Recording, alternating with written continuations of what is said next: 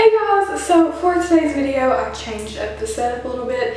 The audio might sound kind of echoey because I'm in a smaller room with like barely anything in it. That's besides the point, because in today's video I'm coming at you all with another back to school life hacks.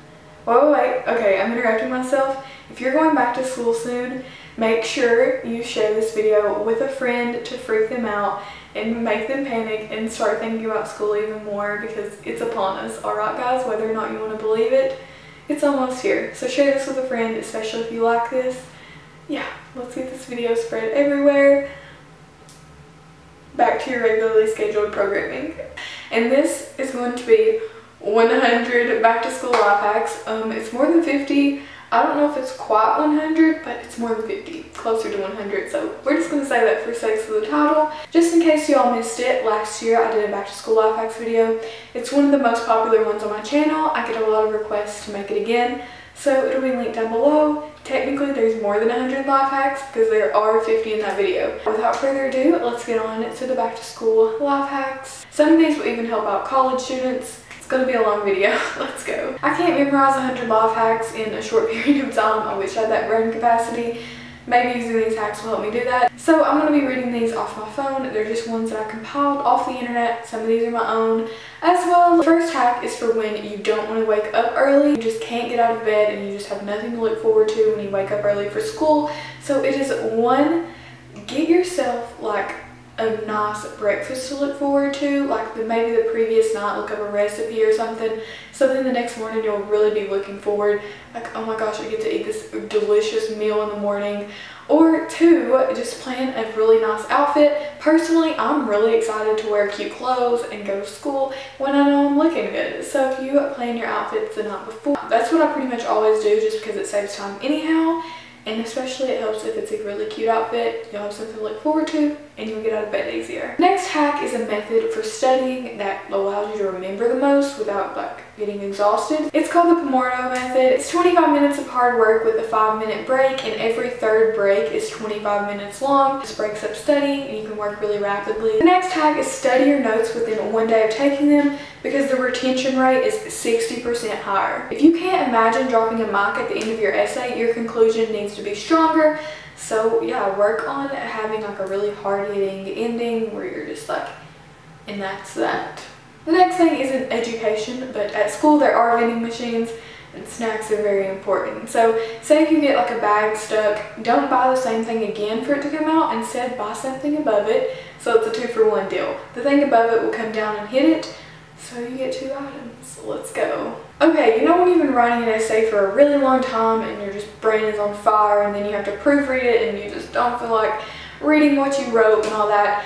Just copy and paste it into Google Translate, have that read it to you. Like if we're just reading something we just wrote, we'll kind of skim over it more and we won't notice it because, hey, we just finished doing that, our brains are tired. So if you get someone else to read it, you're more likely to catch your mistakes. Okay, a lot of schools I know make you remember like certain digits of pi. So if you have trouble remembering that, just remember this common phrase, and it is, may I have a large container of coffee. The amount of letters in each word stand for a letter of pi, so may, 3, I, 1, have, 4, so 3.14, and then the other ones are just like the extra digits and stuff. Next thing is, in order to make sure you have enough time to get ready in the morning, make a playlist for exactly how long it takes you to get ready, or exactly how much time you have to get out of the house, so by the last song you'll be rushing and it'll end right when you need to leave. That's a good tip. Next thing I used to experience a pretty good lot is like waking up. The lighting just changed, it's really distracting me. But you wake up after a good long sleep and you're still tired. Like, what? How does that even work? Basically, it means you're dehydrated and you should drink some cold water. The next thing is when you take notes in class, say you have a designated notebook, leave a couple pages blank and make a table of contents. So basically, if you number your notebook pages or anything like that, you can put pages. Starting on page 1, I have intro notes to pre-algebra, and then say on page 25 you guys start, I'm just throwing out random things, scientific notation, and you can be like page 25 scientific notation. And it really helps if you break up your units, because you can just, you know, skim through your notebook, especially during finals at the end of the year when you're trying to memorize certain concepts that you can't really remember when you learned. It's just all chronologically ordered in the notebook. I don't know why I thought it would be a good idea to sit on my knees during this video, so if the angle changed or anything like that, That's because I give up and I'm a trash human being. That's not a hack though, that's just a given. The next hack is if you're stuck on a test question, try reading it in your instructor or your teacher's voice. For some reason that just like unlocks your memory. I'm thinking of the room in SpongeBob where he's no, that's not a scholarly thing to say, but yeah, just read the question in your instructor's voice. I can see this helping. The next thing is if you're unable to choose a topic for an essay or an argument, choose a topic that infuriates you. You will be able to rant on it for hours. Hillary Clinton. Yeah, choose something that you know you can argue. We all know there's a moment when we're like, I can't think of the word, I don't know what it is, but you can describe it. So wordhippo.com is basically a website where if you don't know a word, you can type in like a sentence or whatever, like, I don't know, somehow it reads your mind. It's crazy accurate, but if you don't know a word, it will tell you the word you're thinking of. The next thing I used kind of in my last video about making essays longer, but instead of changing the font of the words, you're going to change the font of the punctuation marks from 12 to 14. You might be like, what will this do?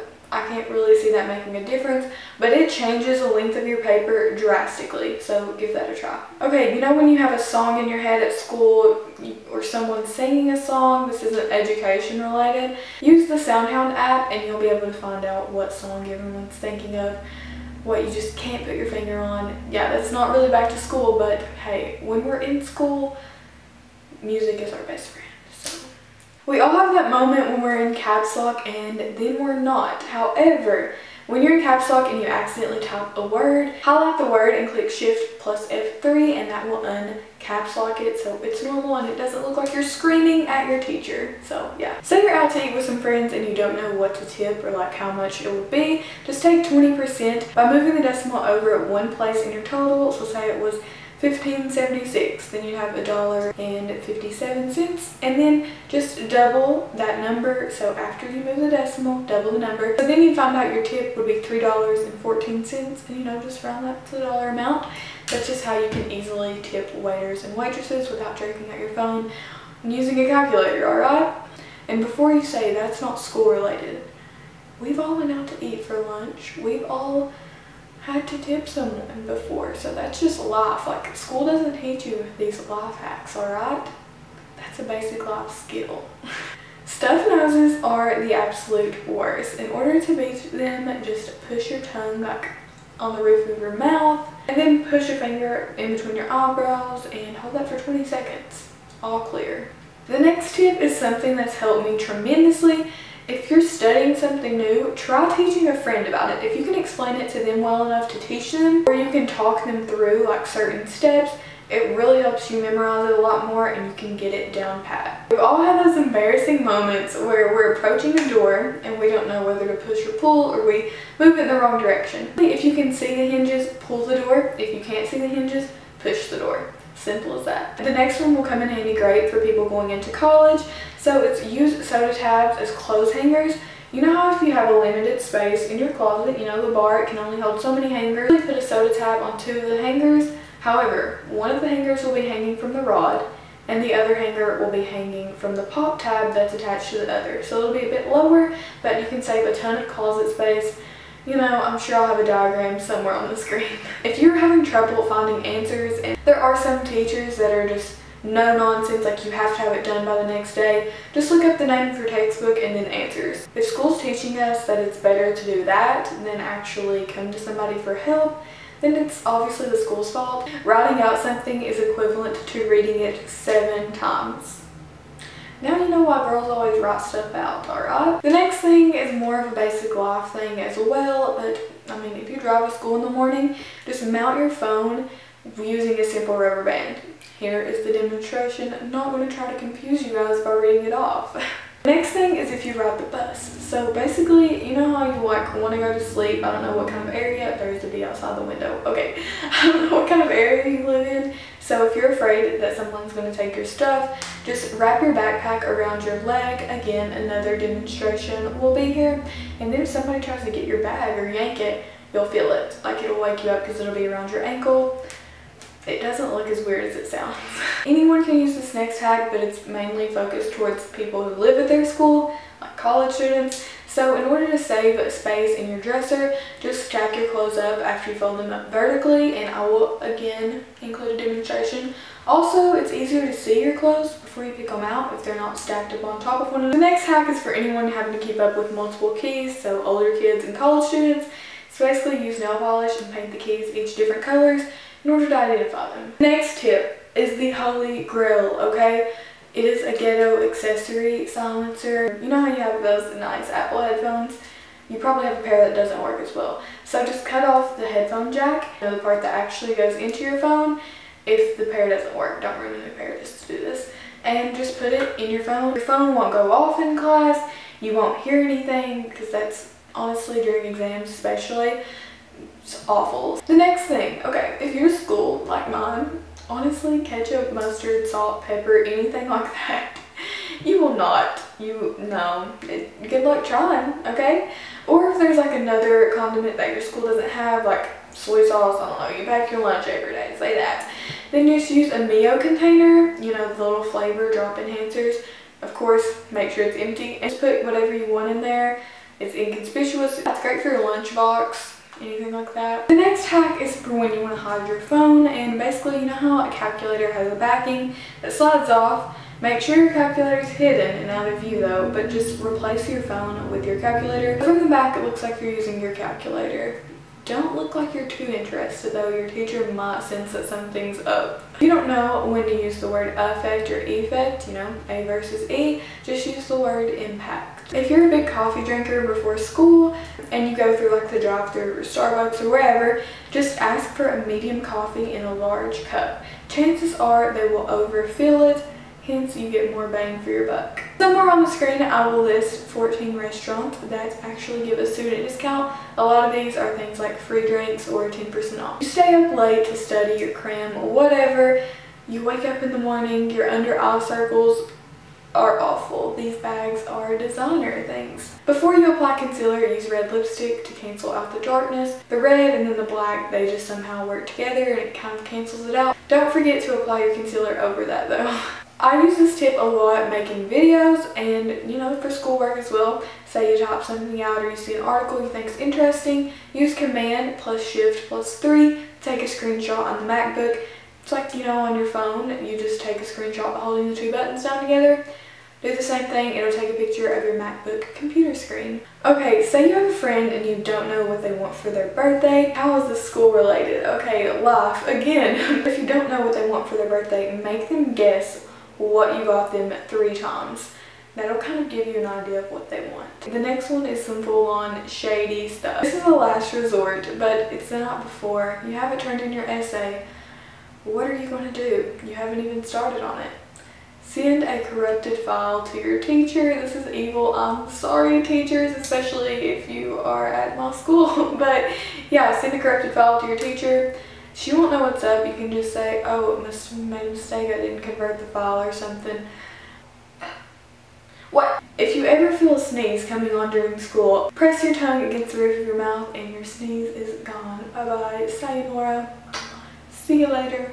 Say your keyboard is really dusty and it has crumbs. Get a post-it note and use a sticky end. Glide it through the computer, like keys and stuff like that, and it'll pick up any dust, dirt, gross stuff. Yeah. The next couple hacks are for school mornings when you're doing your hair. Basically, a lot of people don't know this, so public service announcement. But when you use a bobby pin, make sure the bumpy edge is the one resting against your scalp or against your head and not on top.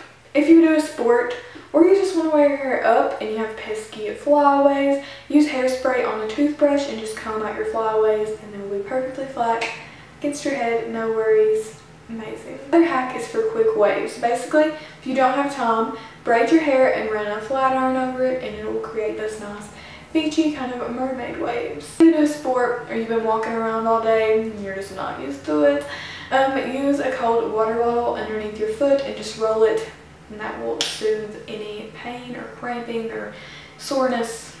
No, it's not fun. Say you're just distracted by everything. You're like, what's on social media? I need to get on my computer.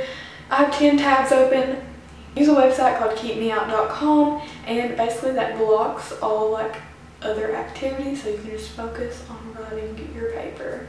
Okay, that was the last hack. Save your comments for, what the heck, clickbait. That was not 100 I counted. That was 94 life hacks. I don't want to hear it. This video was a lot better than last year's. Thumbs up if you agree. But yeah, I hope you guys enjoy. If you want to keep up with me, my social media is down below. I'm pretty fun. What does that sound? Anyway, that's gonna annoy some of y'all. I will see y'all in tomorrow's video. Bye guys.